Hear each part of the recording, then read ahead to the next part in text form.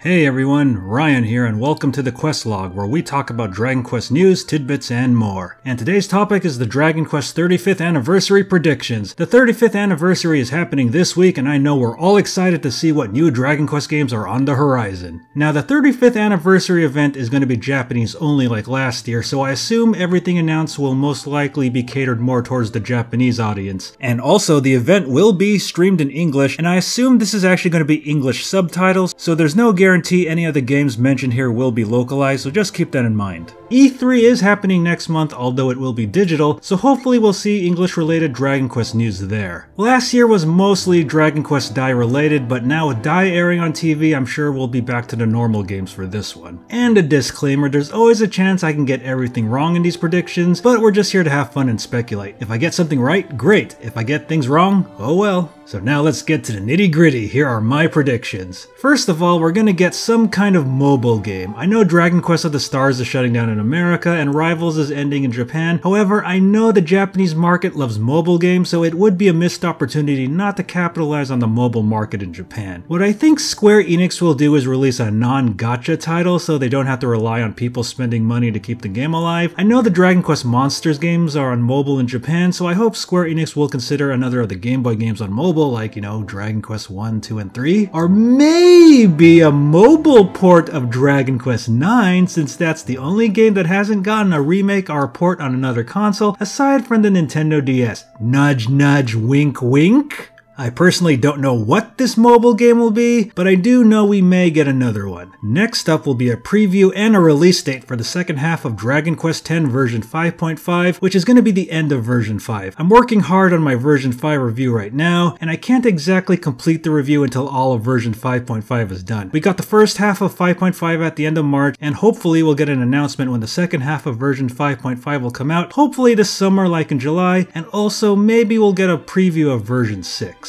And next up, we will definitely get a release date for Dragon Quest Dai Infinity Strash. I assume it will at least be on PS4, PS5, and maybe the PC. I am definitely going to import this game and review it for the channel, and I will also get the localized version as well. My realistic prediction is that it will be out in the fall in Japan and maybe next spring in English. And the next one is going to be a bit of a long shot, but maybe an update to the Eric and Mia Dragon Quest Monsters game that's been in development hell for the longest time. I mean, who knows, maybe it's finally out of development hell, or maybe it's further down development hell, but I'm hoping it gets out of development hell and into development heaven. Yes, I know that was cheesy, I'm sorry. And next up would be Dragon Quest Heroes 3. It's been a while since Heroes 2 came out, and it would be nice to have another Heroes game with the PS5 hardware, although the Heroes games really push the limits of the PS4. Sadly, I don't think we're going to be getting Builders 3 anytime soon, since the main director of the Builders series left Square Enix, and it's only been 2 years since Builders 2. I also hope we see some progress on the supposed Dragon Quest 3 and 9 remakes, because man, if those are remade in Unreal Engine, especially 3, which is my all-time favorite Dragon Quest game, oh man.